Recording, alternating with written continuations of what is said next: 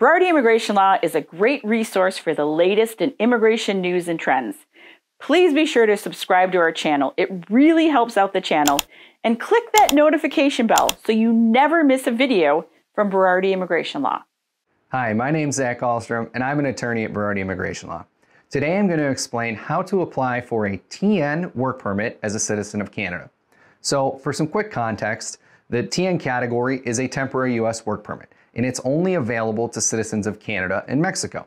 Now, the application process itself differs based on your nationality. For Canadians, there's two ways you can apply. The first is submitting an application at the border with U.S. Customs. This is the most common method for submitting an application as a Canadian citizen, and it's also quicker and cheaper than the alternative, which is filing a case through the mail with USCIS. If you file with USCIS, you're going to have to pay filing fees, and you're going to be subject to USCIS processing times, which on the short end are going to be about 15 business days, and on the long end, you could be looking at several months of waiting. Now, the benefit of a border application is that you're submitting the case in person, and if the application is approved, you receive a decision on the spot and can begin working immediately.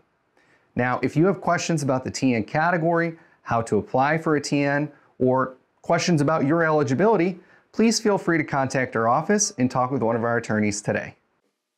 Thanks for watching. Be sure to like our video, subscribe to our YouTube channel, and hit that notification button so you never miss one of these important updates.